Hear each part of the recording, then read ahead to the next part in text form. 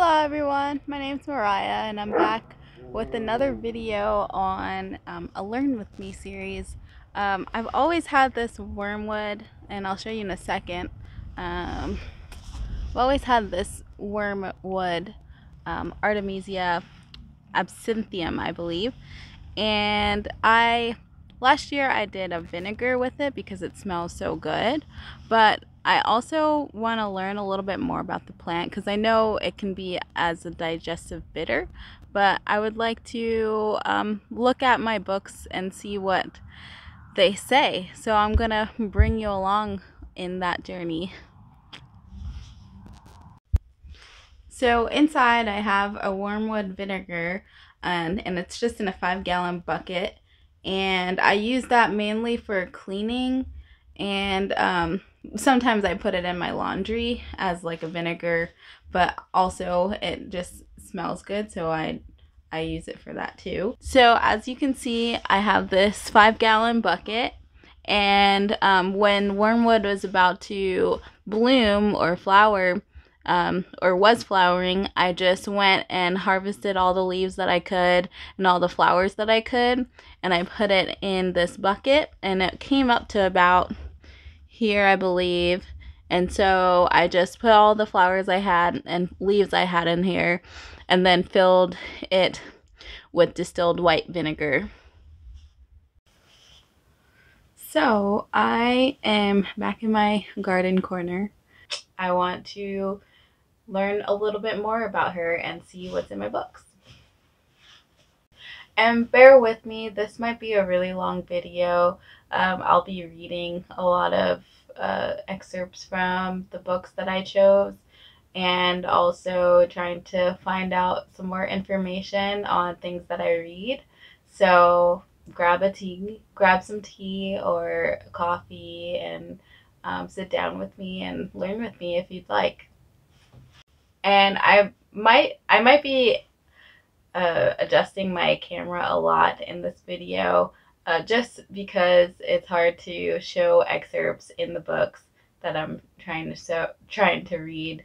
I found this book that I had in my library called the Herbal Antibiotics: Natural Alternatives for Treating Drug-Resistant Bacteria, and I will put a link to it in the description below. But I think I just got this book. I don't remember when, but I haven't read through it, and that's mainly the reason why I'm trying to start this Learn With Me series, so then I can actually look through my books and find info that I've been wanting to know, instead of just going online and looking online. Because I have these books here and I want to know what's in them, and I also want to be well versed in the books that were published with herbalism info in them. So I thought this would be a good idea to just film myself doing it, so I'm holding myself accountable and also while learning. So for wormwood, they have an excerpt in this for Artemisia, but it's not just for Artemisia Absinthium. They mention Artemisia annua, and it says that it contains the most Artemisinin, a potent antiparasitic.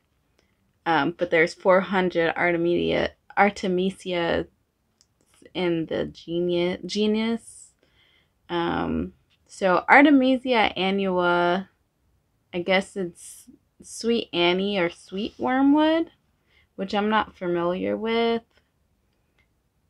Artemisinin is famous for its effectiveness in treating malaria. Many other Artemisias contain Artemisinin, contrary to earlier reports saying they did not, and I will discuss some of them in this section.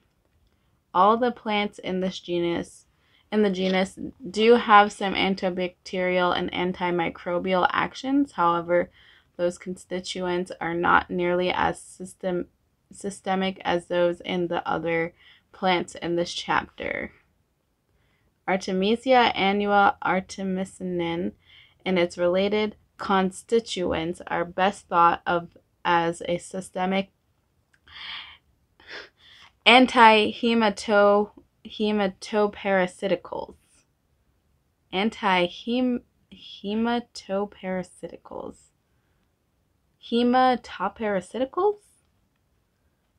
That is specific for killing blood parasites rather than systemic antibacterials. Nevertheless, for treating diseases and their range of action, they are great. Parts used, the aerial parts, including the flowers, which in my vinegar I used the flowers and the leaves, which have the highest Artemisinin content. So I wonder with my vinegar, am I helping to kill off like parasitics? Like is that, I wonder. Whole herb has a much broader range of actions than the isolated constituent Artemisinin.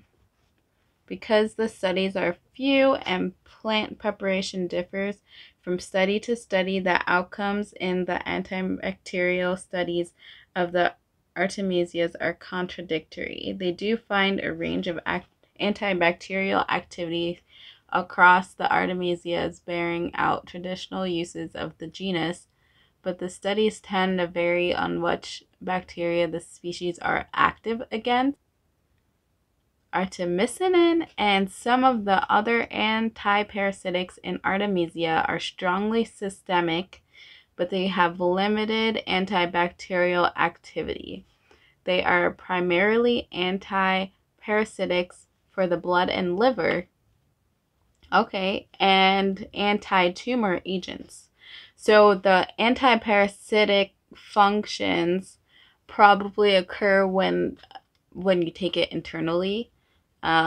So I don't think it's going to be killing any parasites that are aerobic or that are in the air or on surfaces. Parasites on surfaces. But it is semi-antimicrobial and antibacterial. So at least Artemisia annua is. And I'm going over this part because I just wanted to see what they said about Artemisia annua. They do have a small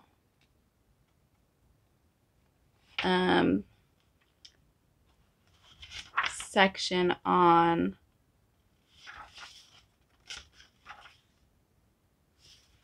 Artemisia absinthium.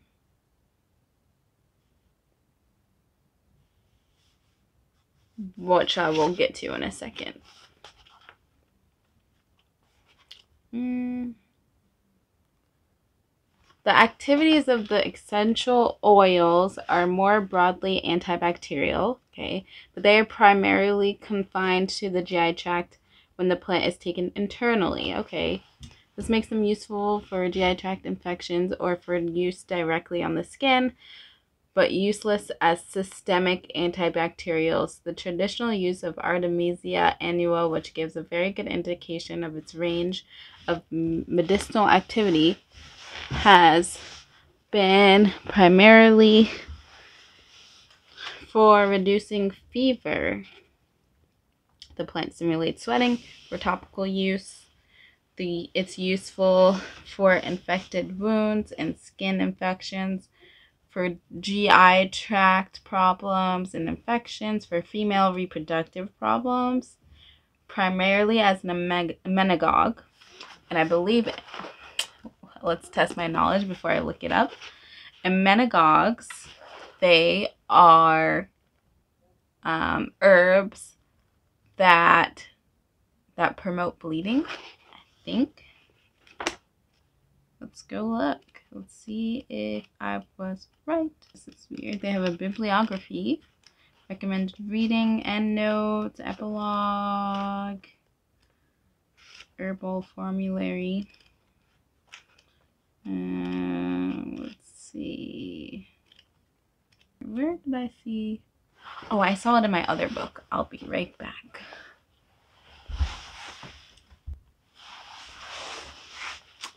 So I believe I saw definitions and maybe this, the Herbal Medicine Maker's Handbook, and this is, I think I just got this too. There's some books that I have in storage right now in our shed, so the only books that I have in the house right now are these newer books. Here we go. 40 herbal actions to know. So Menagogue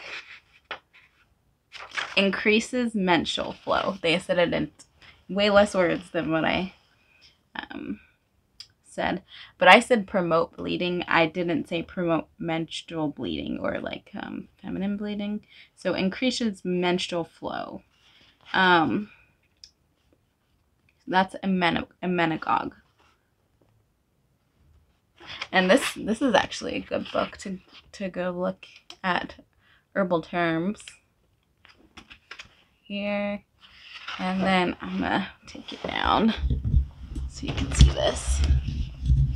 So see here, Menagogue increases menstrual flow.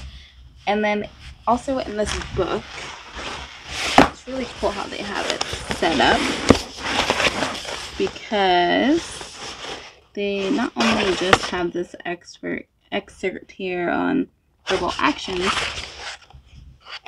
they have, I'll go here, just like a few herbs that are easy to access. This book is also really good for referencing on how to make tinctures and infusions and solvents, jellos, lotions, ointments. So anything you're trying to do, they have like a general recipe on, and that's something that I need to look at in this book. Like I said, this is a newer book for me, so I have not looked at it. And most of the books that I do have for medicine making, I didn't really, or like just medicinal information, I haven't really looked at too much on them. So okay, so back to Artemisia.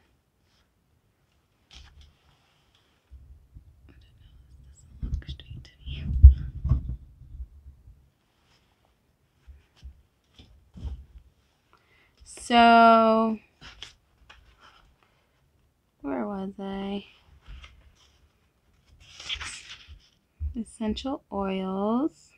Most of the antibacterial studies have been on the essential oils of various species, but again, these oils do not disseminate widely in the bloodstream, which means they will be useful only for respiratory infections, when used as a steam, internally in the GI tract, when prepared as a cold infusion, or typically when used as a poultice or cold infusion wash.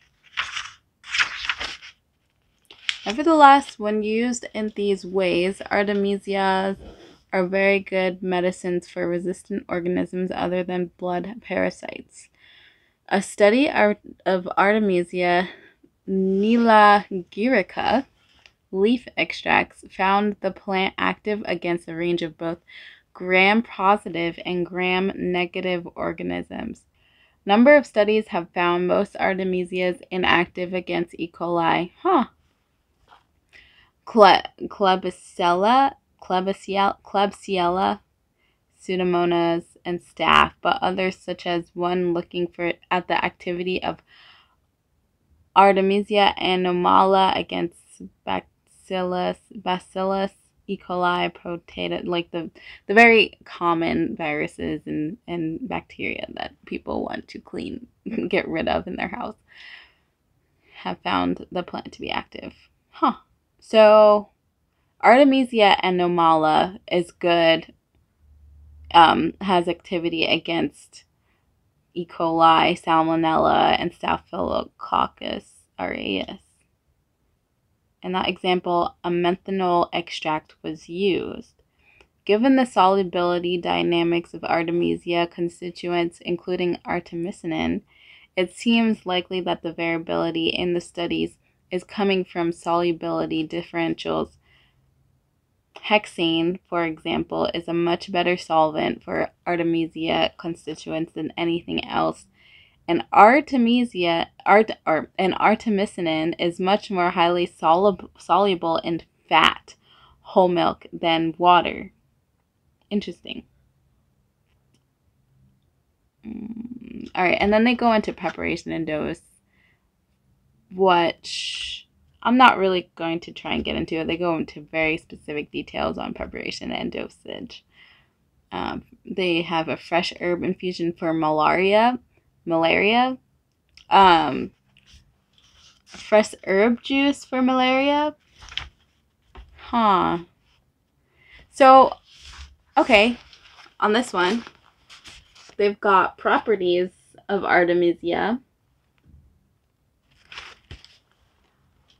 Actions: antibacterial, antifungal, anti-inflammatory, anti-malarial, antiparasitical or antiparasitic, anti-tumor, antiviral, calcium antagonist. I'll have to look that up, but my guess is that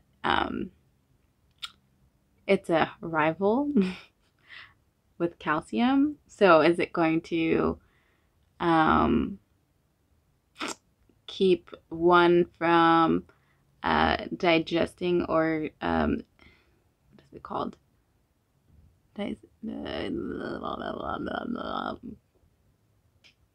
I'll come back to that thought, but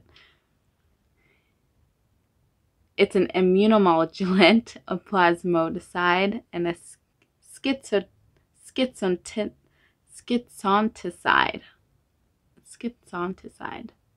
I've never heard that word before.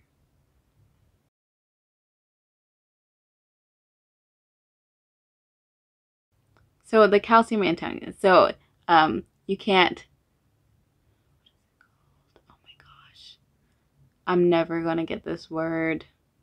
I'm really bad with words. This is why I'm doing this. This is why I need to learn and hold myself accountable. I'm really bad with words. Not digest, but yeah. I'll remember one day. Decoctions of the herb are active against bacillus and a whole bunch of other viruses. Different extract was found to be active against Mycobacterium avium. The type not stated. So I wonder what this different extract is. The essential oil has been found active against Candida, Enterococcus, E. coli, and Staphylococcus, but not Pseudomonas.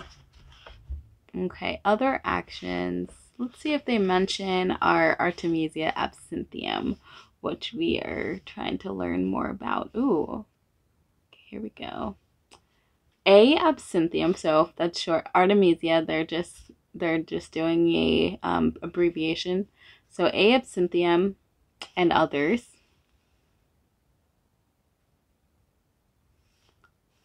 What else do they? And others. Okay. Oh, I totally skipped over it. So, the oil of Artemisia cerniviana has been found active against bacillus, so two bacillus, Candida, Enterobacter, and E. coli, and Klebsiella, and Staphylococcus. The same antibacterial activity has been found in other Artemisias, and they list Artemisia absinthium first. Okay. The Artemisias in general are considered to be active against intestinal parasites, but again, little actual study has occurred. Artemisia absinthium is often considered the most potent against intestinal parasites in historical practice. Oh, that's pretty cool. Leaf extracts are active against Syphacia parasites, nematodes that infect the intestinal tracts of mice. Weird. The plant is also active against multi-drug resistant malaria parasites in vivo. I'll be right back. I had to get my cat from downstairs. we don't have a cat door, so I have to open up the door for him. Here he is, little buddy. Hello, buddy. Hello, buddy. Okay, so I have my tea.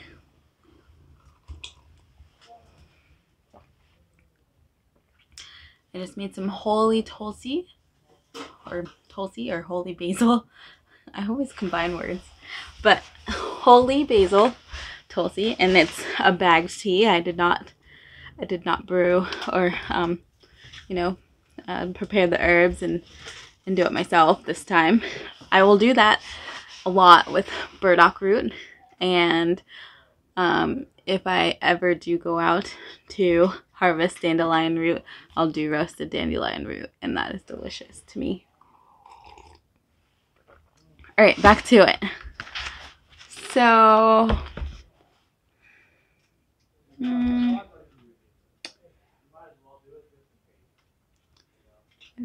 okay, so we learned that Absinthium is often considered the most potent against intestinal parasites in historical practice. Okay. Various Artemisias have been found active against plant pathogens, which is why Artemisias are used to protect crops in some locations and various fungi. Oh, so that was my thinking. So when I first received Wormwood, I had no idea about, its effects, or that it has a lot of different benefits in the medicinal realm. So I got it for the purpose of keeping my vegetables protected from deer, and it seemed to work pretty well. I just had 4 plants, I believe. 4, and then I just bordered my bed with wormwood in the ground, and they got really big, but they were really pretty and they smell super good. So I wanted to know if I could use it medicinally, and it's proving to be true. So a lot of what I've gathered so far is that it's a great antiparasitical, and it's great to use internally. Cold infusions are the way to go, so that you can keep the oils good, the natural oils in the plant good, and it's active against a bunch of different bacteria that I can only really recognize like 2 or 3 of them. I know E. coli, Bacillus, and Candida, and then and Staph, I guess. So 4, but it's still a lot more. There's still a lot more bacteria that it is active against. So that's pretty cool to find out. Used to treat any parasitic infection in the blood and liver. Very active in the blood and liver as well, or for systemic cancers. Now, when books mention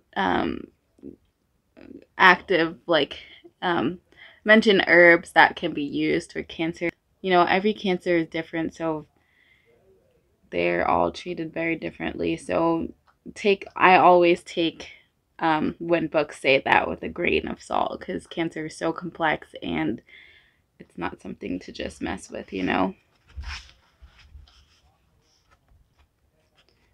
are real strengths of the plant if it is being used as a systemic. There is nothing else comparable in potency for these uses.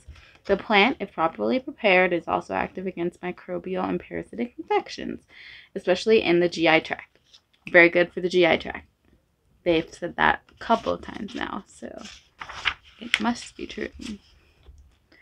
So they have a dried herb, infusion in milk. Oh yeah, that was the other thing, is very fat soluble. So milk, things that have a lot of milk in it, whole milk. I don't know what other drinks would have a lot of fat in them. Just using oil You know, making a wormwood oil would be really good. That gives me an idea to do a wormwood oil for as like a wood polish. That would be pretty cool. Even or a wormwood oil to put on yourself, you know, as a salve or like just as an oil to put on you. Um, Tincture for malaria, tincture with Ceta and cryptolepsis.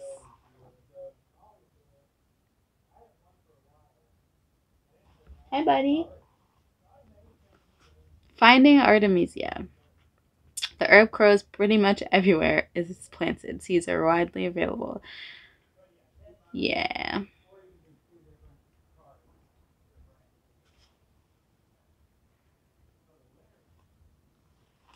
Hi, Benji. He's playing with me. Let's see what else they say. So there's side effects and contraindications, of course.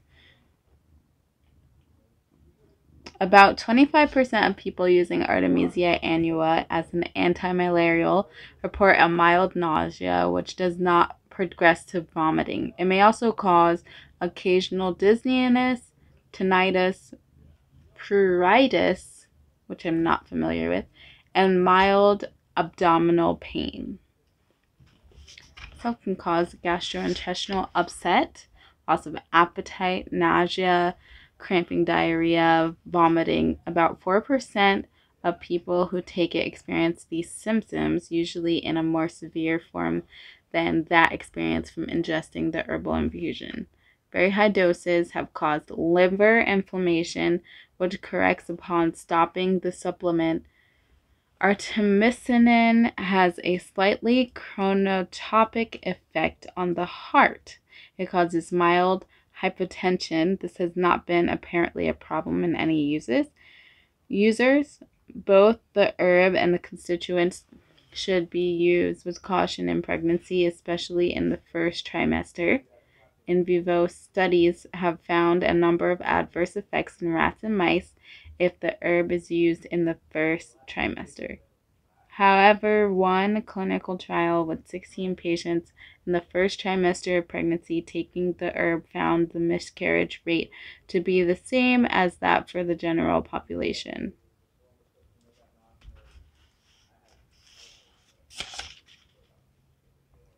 Herb-drug interactions. Artemisia annua, like many antimicrobial plants, contains synergists that make its compounds more active against microbial organisms. In this instance, chrysospinol and chrysoplanetin. Two flavonols in the plant have been found to potentiate the activity of berberine and norfloxacin against resistant staph. Artemisinin does induce certain liver enzymes that may interact with drugs such as omeprazole. Okay, they go into habitat and appearance, cultivation and collection as for Artemisia annua.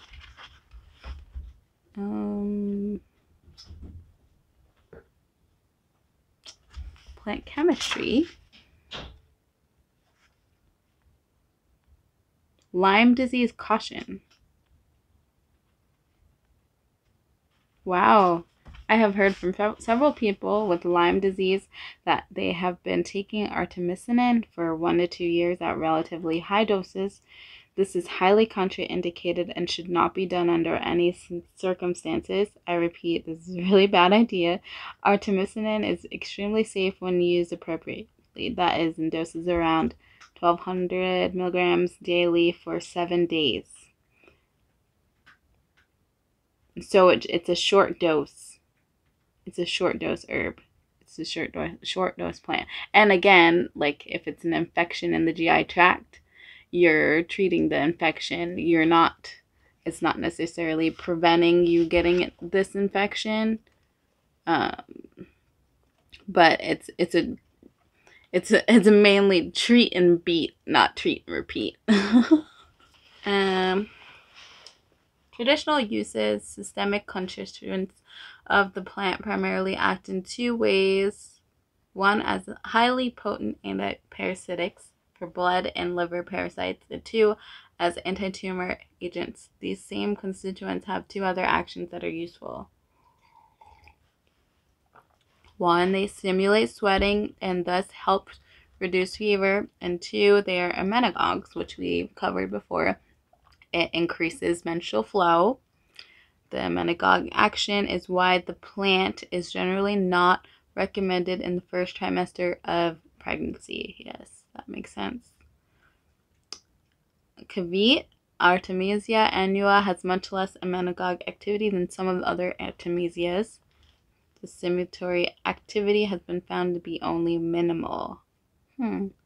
Although other Artemisias have been used effectively to treat malaria and other blood parasites, most potent species for this at this time is Artemisia annua. The plant has been used in Chinese medicine for over 2,000 years, but its current status as an anti-malarial emerged from its use by the North Vietnamese during the Vietnam War. Malarial infections were exceptionally high among the North Vietnamese troops. Appeals to the Chinese leader Mao for help resulted in the discovery of Artemisia annua for use as an anti-malarial. Chinese researchers had discovered that in one region of China, the people had little incidence of malaria infection. Looking closer, they discovered that the local people took the herb at the first sign of symptoms. In 1972, Chinese researchers isolated Artemisinin. Ayurveda. This plant is unknown in India, though a number of other Artemisias are used. Artemisia absinthium is used for intermittent fevers, for stomach complaints as a bitter and digestive. I did know that. That's one thing that I found online, but I wanted to read in a book. As a vermifuge for intestinal worms.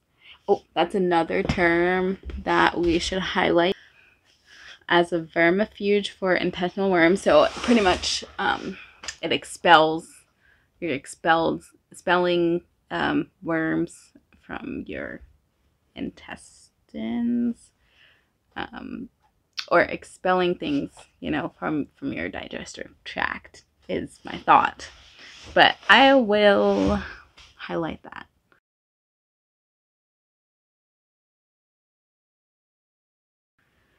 And for nervous system complaints from hysteria to depression. So Artemisia maritima, worm seed, is specific for intestinal worms. Most of the other Artemisias are used similarly. Artemisinin and other Artemisias. Number of Artemisias do contain Artemisinin. 18 identified so far. So only 18 out of the 400 are identified so far as having Artemisinin. None to the degree of Artemisia annua, though close. Some are close.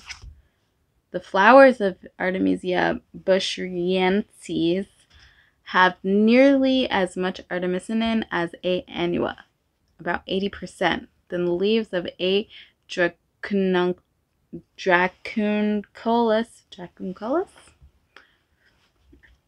about 60%, than the flowers of a number of species in descending order. So A. absinthium is last, about 30% of the amount of Artemisinin in Artemisia annua.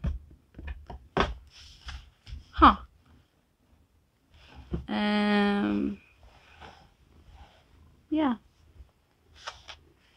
Again, skip the roots and stems.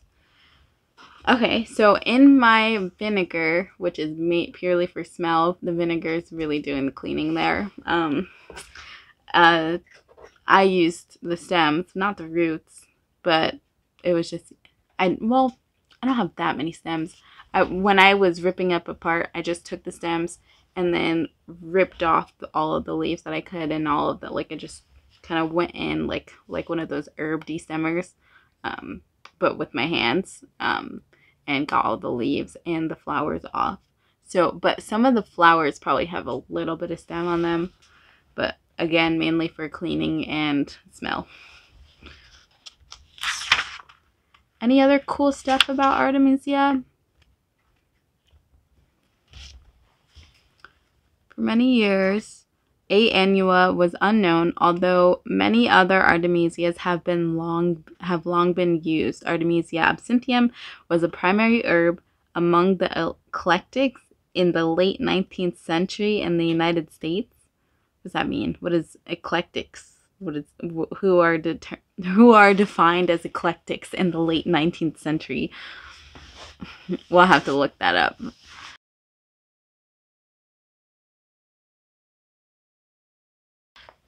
The herb was used for intermittent fevers, for malaria, as a vermifuge, in the treatment of intestinal worms, for dyspepsia, nervous conditions, diarrhea, and liver complaints, for amenorrhea and leucorrhea, for jaundice. Other Artemisias were used similarly for jaundice. Other Artemisias were used similarly. The indigenous peoples throughout the United States used the plants similarly. Good info here.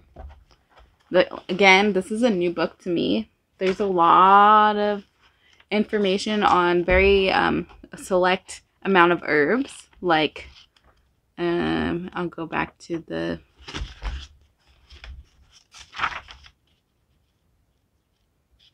And then they have a section for the whole herb versus Artemisinin itself. Section, clinical trials with capsules, with whole herb infusions. Let's read that. That's actually some good information there. Okay. Clinical trial with capsules. Clinical trial of 165 people infected with Plasmodium vivax. 53 were given capsules of A. annua that also contained oil for 3 days. Another 50 received the herb capsules with oil for 6 days. 41 received with capsules without the oil. 21 received chloroquine. So I'm guessing chloroquine is like an actual medicine that they use to treat Plasmodium.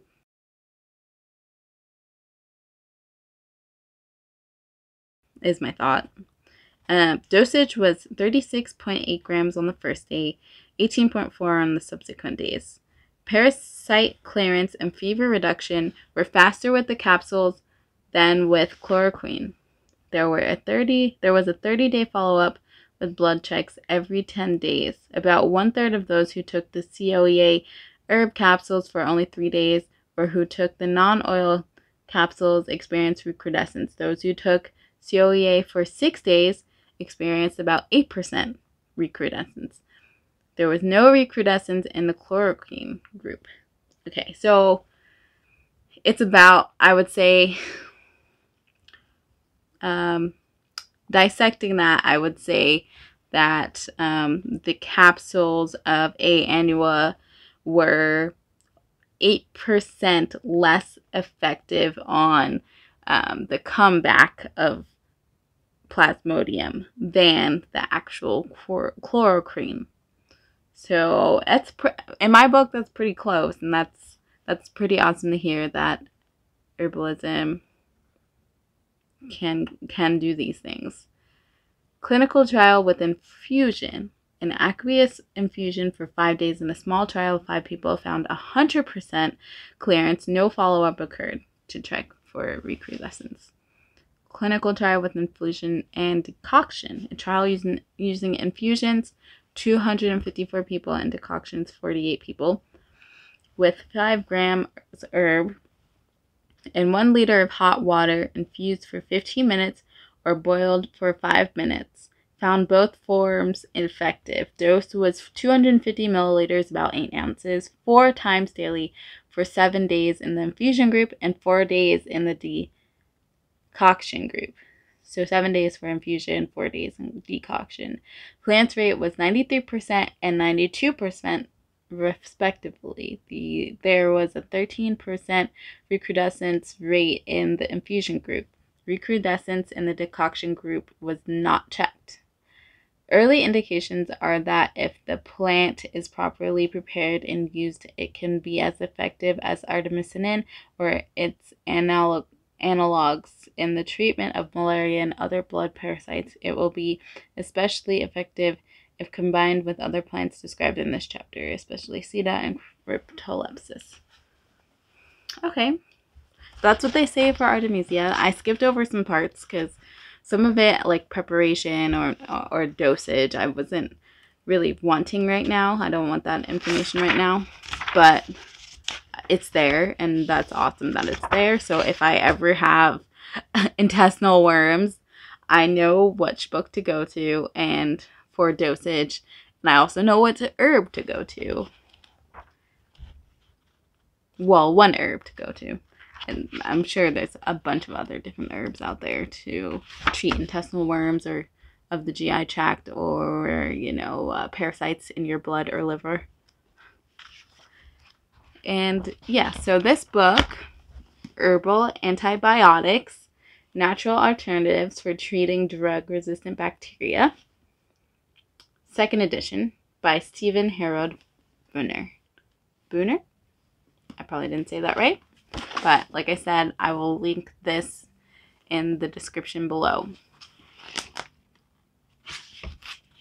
And yeah, so they have sections on herbal antibiotics for as systemics, as localized non-systemics, as synergists, first line of defense, strengthening the immune system, a whole handbook of herbal medicine making, and herbal formulary. And when I was looking for a glossary of terms, I did see their herbal formulary. It's basically just short sections on how to use an herb. So, like for instance, they have sambucus, which is elder, or elderberry, or elderflower. They just say tincture, fresh flower, 1:2 ratio, dosage, 30 to 90 drops up to 3 times daily.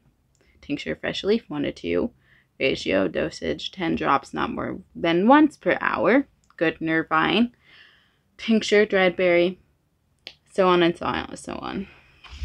So, and they have a lot of herbs in that.